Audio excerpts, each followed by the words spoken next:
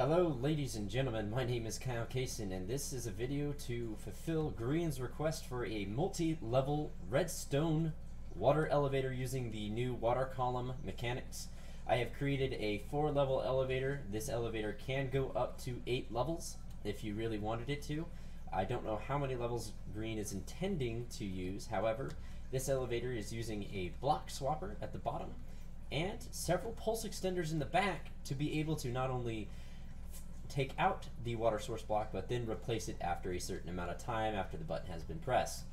This elevator is fully functional in 1.13 and should be functional for quite a bit, as the redstone mechanics used to create it are quite simple and have been around for quite a bit. I'm hoping that this thing will be well and working in the future. It took me about 3 hours to plan out and create. However, I would like to go ahead and get down into how it works. So basically it works just like any other elevator. You step on the pressure plate and the bubble column eventually goes up. You walk in, it would normally take you all the way to the top of the elevator. After a certain amount of time, the magma block is swapped back in and you can go back down. That is the gist of this elevator. However, this elevator has now been taken one step further.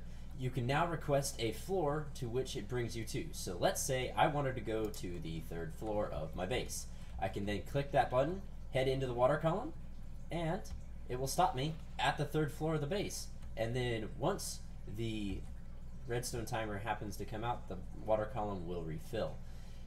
Now, I can step back in and head down. It's pretty simple. It works for pretty much all of the floors. Once you click a button, you simply step in, head up, and it will take you to the floor that you desire. Pretty simple and pretty useful at the same time. Alright, now let's get into how to build this thing. And for that, I'm going to go ahead and move over here. This thing uses a 7 by 7 design from the looks of it. 1, 2, 3, 4, 5, 6, 7. Yeah, it uses a 7 by 7 design.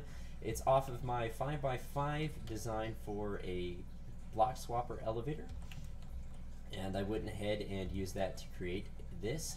Next, I'm going to show you the circuit that allows me to remove the water and put it back in. It's a fairly simple circuit. It just requires a repeater, an observer, a dispenser, a water bucket, and an empty bucket. That's it. That's all you need, as well as a single block. So to build the circuit that we're going to be using for the different floors, all you have to do is place your dispenser, an observer facing this way to where the face is opposite of the dispenser.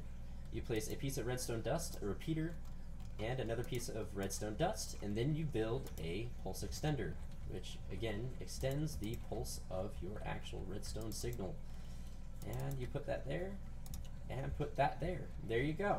That is the circuit we're going to use, and as you can see, what happens is when you put your water here and then you power said you power the pulse extender, you can see that the water gets taken away, and after a certain amount of time the water will then be put back in. It happens pretty fast, so I don't think this elevator will be able to go too tall on the different sections unless you find a way to extend the pulse, which is pretty simple. You just make a larger pulse extender by extending out the amount of comparators. So in this case, if I wanted to make it even longer, I just extend that out, and there you go. And that will allow you to have plenty of time to get up to where you want to go. And as you can see, this pulse extender is going to last a bit longer. In fact, it's going to last a lot longer. So with that being said, once this is all done, and there it goes, see, it works like a charm. All you gotta do is just extend the pulse extender. That's it. So, with that in mind, I had to figure out the mechanic. The process of building this was simple. I first went and did the same thing Green did and used redstone torch towers to power dispensers. Then from there, I found a way to stack them up the way I liked, and that was pretty compact and looked pretty good, that I can actually hide and make pretty. And then I had to figure out how to put the water back. That way I could continuously use the elevator to go up or down whether I wanted to or not. So The only thing that this elevator cannot do at the moment is make it to where you can go up to the next floor if you need to. You do have to return to the bottom to get to the next, or to get to a floor above you once you've requested a floor and went there. However, all that aside, this elevator does function and it's really nice. So to get into building it, I'll go ahead and start up a new world. Creative, super flat, customize, presets, redstone ready. Oh, fuck, I hit cancel. Use preset and done, and create new world. So we'll go ahead and build this in a new world. That way I can send this world to Brian and give everyone else a world download. So with this being said, what you're going to need for the initial circuit is you're going to need some block of your choice. I prefer white concrete because concrete looks nice with redstone, in my opinion. You need redstone dust, repeaters, redstone comparators. You will need a regular piston, or two, really. You'll need regular pistons. You just need 2 of them. You're going to need a piece of soul sand, and you're going to need a magma block, as well as a redstone torch, or 2, or 3, or even more. It's up to you how high you want to build this elevator. But these are the blocks that you will need to build the initial circuit. We're going to start with a 5x5 area. So there's your 3. So yes, we'll start with a 5x5 area. We'll use the sandstone as your floor level. Go ahead and dig 2 blocks down. And what you're going to do is you're going to place 3 pieces of redstone dust like so. You're going to place 1 piece of redstone dust right there and 1 right there. So you should have something like this. Next, for your actual pulse extender that runs the block swapper, you're going to place 2 comparators like that and 2 comparators like that and put a block right there. From there, you're going to go ahead and put a block right here and connect 2 repeaters with no delay into that block. Finally, you're going to put a redstone torch here and here. Place a block on top of both of those redstone torches and put a redstone torch there. That is your circuit done for your block swapper. You simply put a piston there, and this is what you should end up with. Place your magma block on the extended piston and your soul sand on the non-extended piston, and finally, you just grab your stone pressure plate and your floor block that you want to use and place it on top of where your redstone is. This is going to be the front of your elevator, and as you can see, the block swapper works. Now, once you put your floor block in, slipped in, you can go ahead and fill all of this in and go ahead and build a glass tower. It doesn't matter how high you want to build it, just build a glass tower and make it whatever you want. In this case, I'm going to go ahead and use cyan because cyan is my favorite color on the glass. And I like to build my sections 5 high so that I can have 4 block wide entrances. It allows you to exit these water elevators a bit smoother than you normally would be able to. And it gives you a nice floor level. Once you've built your glass tower to a certain level, what you need to do is you can go ahead and grab your dispenser. This is where you want your next floor to be. You grab your dispenser, put it there, and then just continue building your tower as you normally would. 5 blocks high. Yeah, should be the perfect height for the next floor. As you can see, I built this tower like this simply because it's a lot easier to do this. Yeah, I cannot speak, I cannot think, I'm thinking so slowly, but I'm building, and that's what I'm doing. But yes, so you build your tower high enough to whatever level you want to go. I suggest building no more than 4 levels, simply because the redstone, it gets harder and harder to hide the more levels you have. However, I'm sure with enough determination, you can hide all of the redstone and make it look nice and pretty. And there you go. There's 3 levels completed. And now now for the fourth level. 3,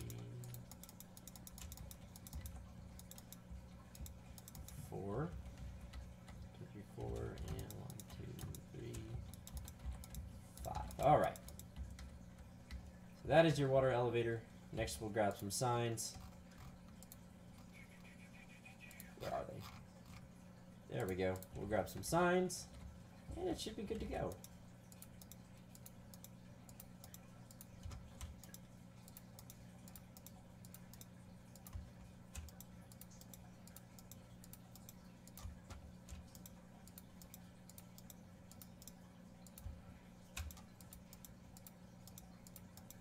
Alright, that should hold your water in nicely.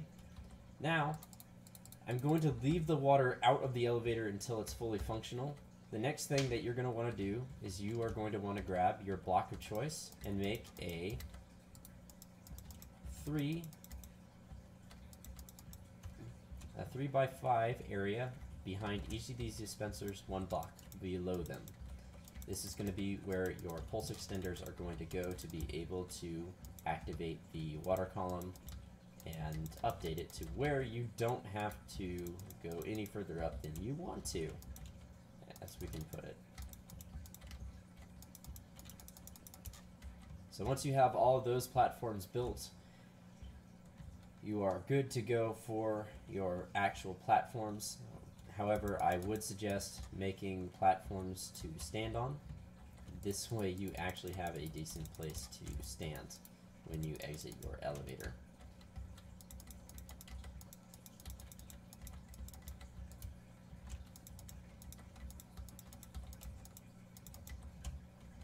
And finally, we'll do this number. Alrighty then. Next, just go ahead and build your decorative platform. I'm just decorating this right now because this is how I am going to hide the redstone and use this to build the actual torch towers that go alongside it.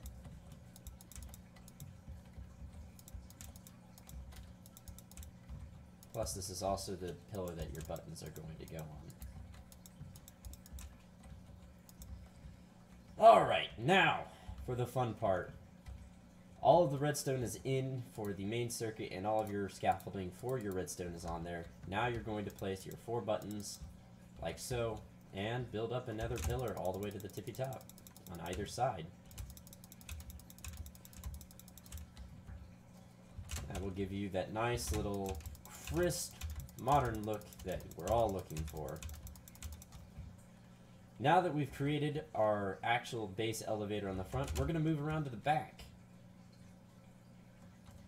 Now, this is very important. Do not place the buckets in the dispensers until all of your water is in and all of your pulse extenders are built. Because if you build it wrong and you mess up, you could potentially screw it up and then you'd have to swim up and fix it. Okay, so with that being said, for these pulse extenders you're going to need an observer, a redstone comparator, some repeaters, some dust, and you're going to need a block of your choice. And now we're just going to build the circuit that we all wanted to build beforehand. So, depending on where you're going to lead the power in, you're going to put the observer on the opposite side of that dispenser. To keep it compact, I'm going to be using 2 of these on this side and 2 of them on the other side. Next, you'll place redstone dust in front of your observer, a repeater going into it, another piece of redstone dust, and a block there. Running into that block, you'll run your comparators, like so. You'll place another piece of redstone dust and dust there. Do the same thing on this level.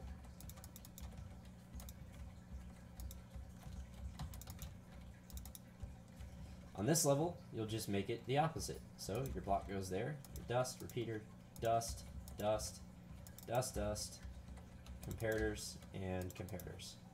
Do the same thing that you did on that 3rd level on the 4th level.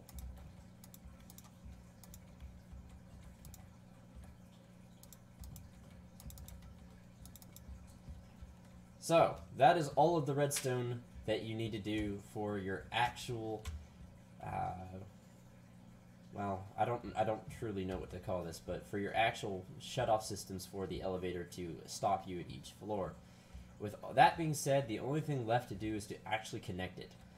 Now, it's very important to know this. When you connect the redstone wiring to the buttons, you must power the pulse extender from the side that the observer is not on. Otherwise, this will not work. So in order to do that, I'm going to go ahead and knock out these two blocks real quick so I can see where the buttons are. I like to use the lower button for the lower level and the higher button for the higher level that it is on the side. From here, you just simply create torch towers leading to where you want this stuff to go. In this case, this is going to go here, and then you just wire it up. It's also very important that your torch that leads into your circuit is off, because once you power this thing, it's going to spit out the water or suck it back in. It's easier when these are off. Next, just build another torch tower. It's pretty simple. And connect it up. And that's how you do this. That is 2 levels all wired up and ready to go. So now we can do the same thing on the other side. But as you can see, the higher button leads to this one and we'll turn it off, and the lower button leads to this one. And nothing gets bud powered. So we'll do the same thing on this side, the higher level and then the lower level, and then we'll build a torch tower leading up to each level. That one's been powered, so this is the lower level right here. Build your torch tower up and fire it up. Simple as can be.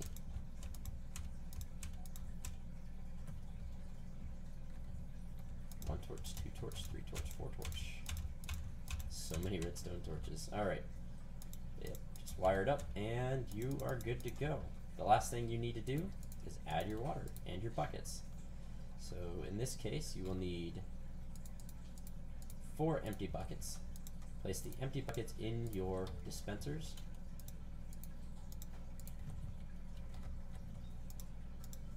That will allow them to pick up the water and then put it back in. Once you've done that, fill up your water elevator with nothing but source blocks.